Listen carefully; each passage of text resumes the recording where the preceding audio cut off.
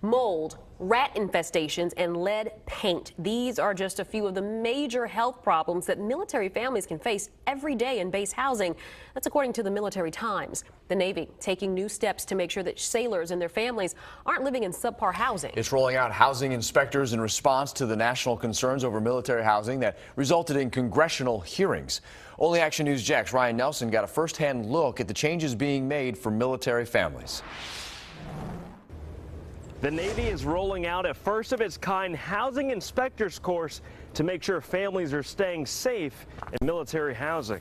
In the wake of a national privatized military housing crisis, the Navy is training and preparing its own housing inspection specialists. It's all an effort to bring an added level of oversight to third-party housing. Southeast Regional Housing Director Richard Dye gave Action News Jax an exclusive inside look at what inspections may look like. Things like this that we see that has water intrusion, obviously, there's ductwork right there, there's some problem there. Dye tells us inspectors are being trained to make sure housing remains in good condition for those who serve. The Navy can assist with the landlord, walk through the house, try to identify any deficiencies. Shelley Federico tells Action News Jax she was an original whistleblower in the national military housing crisis in 2011. She tells me her former husband, a Marine, was stationed in Virginia at the time.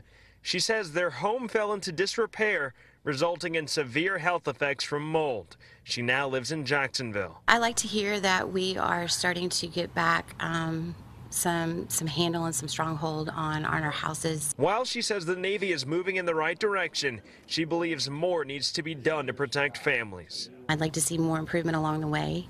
It's going to take many years to undo what has happened. Ryan Nelson, CBS 47 Action News Jax. And Action News Jax did several stories in the past about just how bad conditions got in homes. In March, a North Carolina family showed our Action News Jax Washington Bureau the major problems they had in their home, which was collapsing.